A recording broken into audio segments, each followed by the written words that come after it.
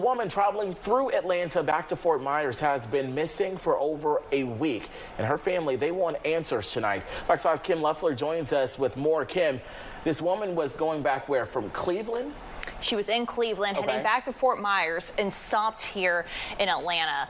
And Cleveland police say 24-year-old Dayna Shrader boarded a bus, as I said, heading to Fort Myers on April 28th, stopping here in Atlanta, but never made it back home. Her family is now desperate to bring her back. Definitely not like her to be in contact, not contacting us at all, and we're just hoping for the best, but fearing for the worst. Angelo Gonzalez says he and his family are struggling, not knowing where his sister Dayna Shrader has gone. Last I talked to her was Friday night. She was back on her way from Cleveland to come see us. We were going to pick her up at the bus station on Sunday morning. Cleveland police say Shrader was in Cleveland seeking work and rehab treatment. She boarded a Greyhound bus on April 28th, headed to Fort Myers. They say she has multiple health issues and can't go much longer without medication.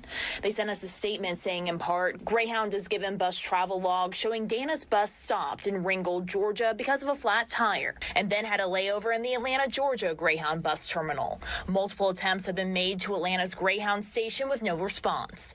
Witnesses via Facebook have advised that they believe they saw her at the Atlanta Greyhound, but did not see her board the final bus to Fort Myers. Like I said, that night she was on the bus and saying that the bus had broke down, that she didn't know if she was going to get off it or not. I just told her don't. Ever since then, her phone's been off, and nobody's been able to contact her. He's hoping someone knows something about where she may be. And we lost our parents, and it's pretty much the only really immediate family that I have left. Like, that's my baby sister. We're just really worried.